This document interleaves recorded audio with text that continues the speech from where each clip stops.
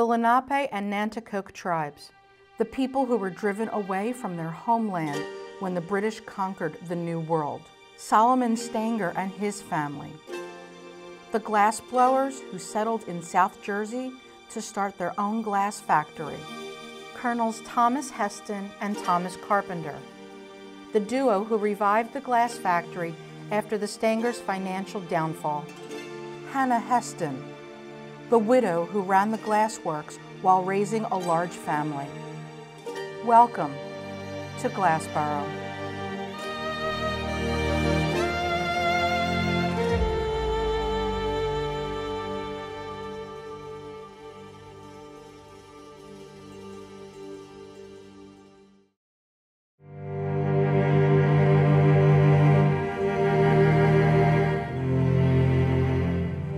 The land was not waiting.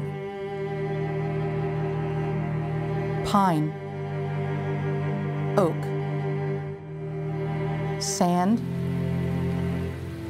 clay. The only change happening slowly.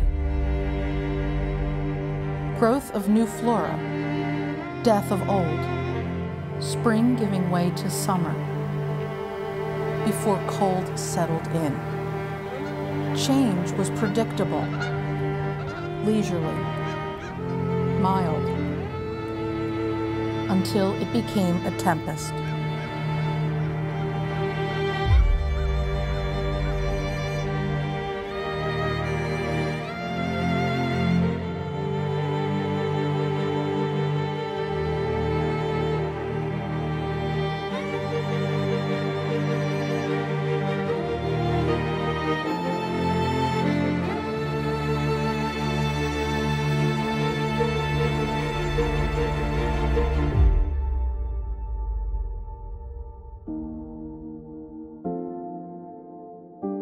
The indigenous people of southern New Jersey were the Lenape. The Lenape homeland extends as far north up into southeastern New York, southwestern Connecticut, all of New Jersey, the eastern portion of Pennsylvania along the Delaware River, and northern Delaware. There were these main hubs where many of the trails, the footpaths, coalesced, connected, and that was an area of trade. It was an area, actually, after colonization, an area of refuge.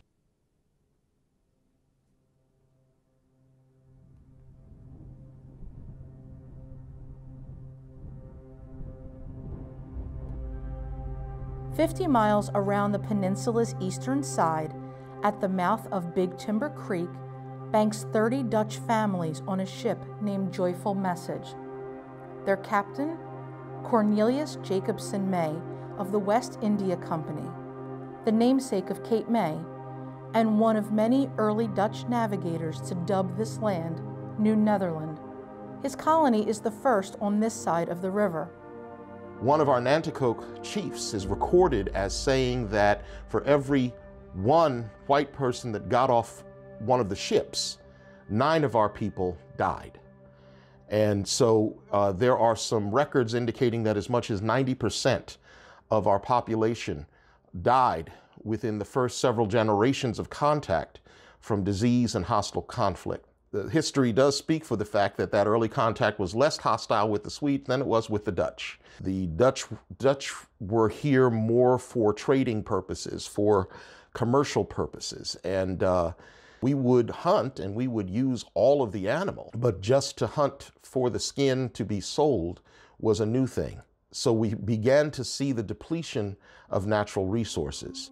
For years, the Dutch skirmished with the Swedes, but in the end, they surrendered to the Lord High Admiral of the King's Navy, the brother of King Charles II. The crown ascends and gives its prize the name New Jersey. Among the land acquired is what will, in time, become Glassboro. The fact of the matter is that our people never in our minds sold the land to the extent that we no longer had any right to it.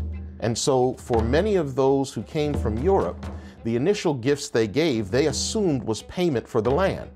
Whereas for us, It was more like the agreement that we'll share that needs to be renewed on a regular basis.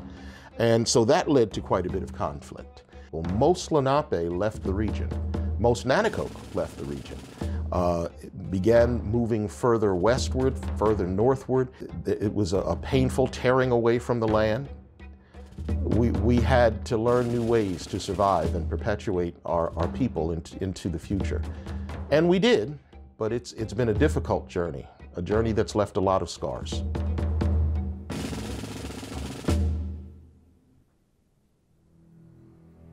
Betsy Banks in Philadelphia.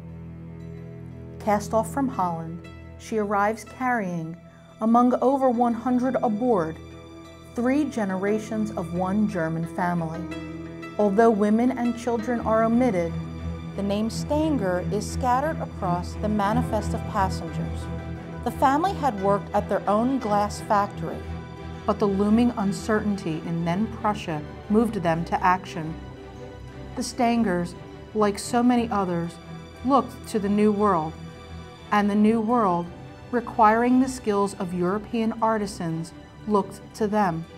Unable to sell their factory, the Stangers abandoned their home to start anew at Westerburg. Well, Westerburg Glass Manufactory was the first successful glass factory in America, and it started in 1739 in Alloway, over in Salem Township, right near the Delaware River. Caspar Wister came from an area in Germany outside the Black Forest, which is where the German glass tradition really resides. He immigrated over to America, where he resided in Philadelphia. He got a start as a brass butt maker over here, but he was also neighbors with Benjamin Franklin, and he was going down through South Jersey, and he recognized that the natural landscape was much like it was where he came from in Germany. We have a lot of sand, and our sand is particularly good for glass because it melts evenly. We have a lot of trees, and trees are used both for the ash to make potash, which is an ingredient in glass, as well as to fuel the furnaces. We're near the bay where there are oysters, and the oysters can be used to make lime, the third key ingredient in glass. And we're also on waterways, which was key for shipping the goods out of the glass factory to Philadelphia, New York, Boston for sale.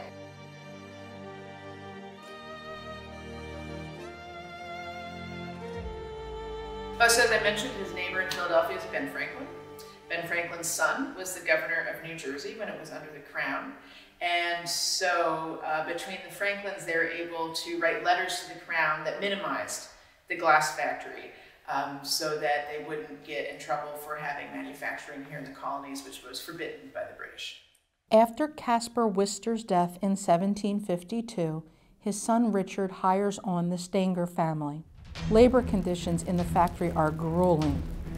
Many workers run away, including Stanger brother Jacob, who even earns a notice in the paper with a $20 reward for capture. A list of workers at a rival establishment in Lancaster shows that Solomon Stanger may have deserted Westerburg in 1774. Solomon desires a share in the American promise himself, and for 11 years saves his earnings for his dream. Solomon Stanger negotiates 200 acres of land for 700 pounds, purchased from a man named Jacob Gosling. Solomon Stanger is often credited as being the founder of what later became Glassboro, but I'm not really sure if that's really fair, because when you really think about it, the entire family decided to immigrate to the New World. I think it's reasonable to think that as a family, they put all their funds in it together to make it happen. But I also think that it was likely that the family pooled all their funds together in order to purchase this land. So Catherine Stanger was the mother of Solomon and his brothers. Catherine and her husband Jacob, when they were about 51 years old when they immigrated to the New World. I think it's safe to presume that Catherine and Jacob actually had a big influence on the family immigrating, because without their influence, the family wouldn't have made it to New Jersey, wouldn't have founded Glassboro, New Jersey. Joined by the remnant workers of failing Wisterburg, Solomon and Daniel opened the so-called Glass Works in the Woods by 1781 as equal shareholders. They build 12 log cabins, and the church in Swedesboro agrees to provide them with a minister, eventually growing into the village's own Episcopalian church, St. Thomas's. I wouldn't say that the Stangers prospered. They actually struggled quite a bit. They weren't, experienced business people, especially in the type of business that happened in the colonies. A change in currency after the Revolution means that the paper money the Stangers had dealt in is now worthless. So my understanding is that the Stanger family were forced to sell. I don't know if the property was sold directly to Thomas Heston and Thomas Carpenter. It might have first gone through the local government, I'm not really sure. But eventually, Thomas Carpenter and Thomas Heston were owners of the property.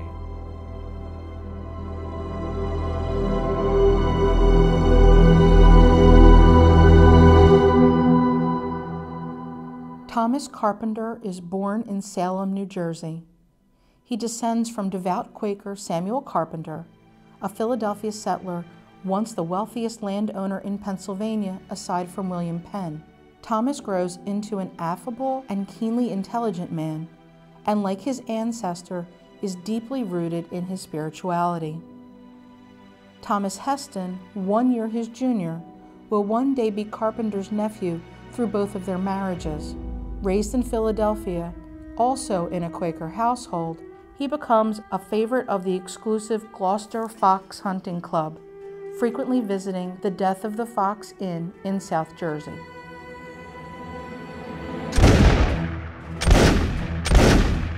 Thomas Heston is dismissed from a meeting of the Society of Friends in Philadelphia for assuming a warlike appearance and associating with others in training to learn the art of war.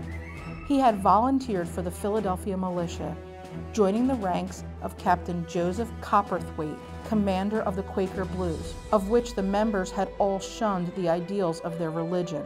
He fights alongside George Washington in the battles of Trenton and Princeton, and continues service under Colonel Jacob Morgan in the 3rd Battalion, 8th Company of the Philadelphia Militia, earning the rank of colonel.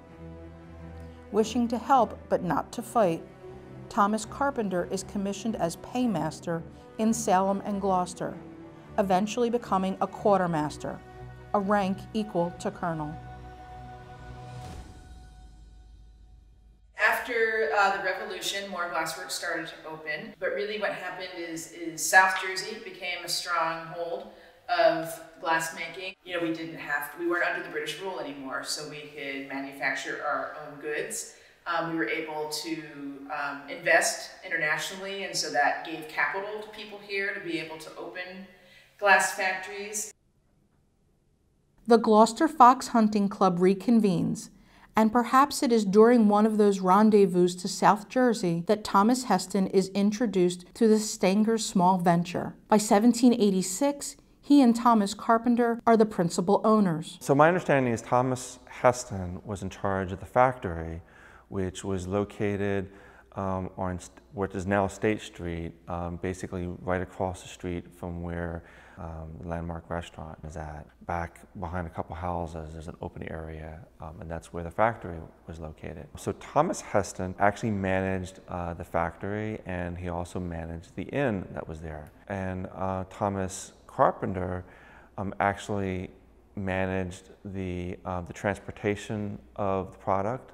I think a good part of the business end of the selling of the items, the transportation of the items. The partners contribute to new roads and bridges. The land thrives. After a day of hunting, the name Glassboro is pitched among the din and chatter of the Death of the Fox Inn. So the story goes. So it seems that the Stanger sons did continue to work in the glass factories for many, many years. I don't have specifics on how many of them and who specifically worked for Heston Carpenter. But I do know that the family in general continued working in glass. Here rests in God Solomon Stanger.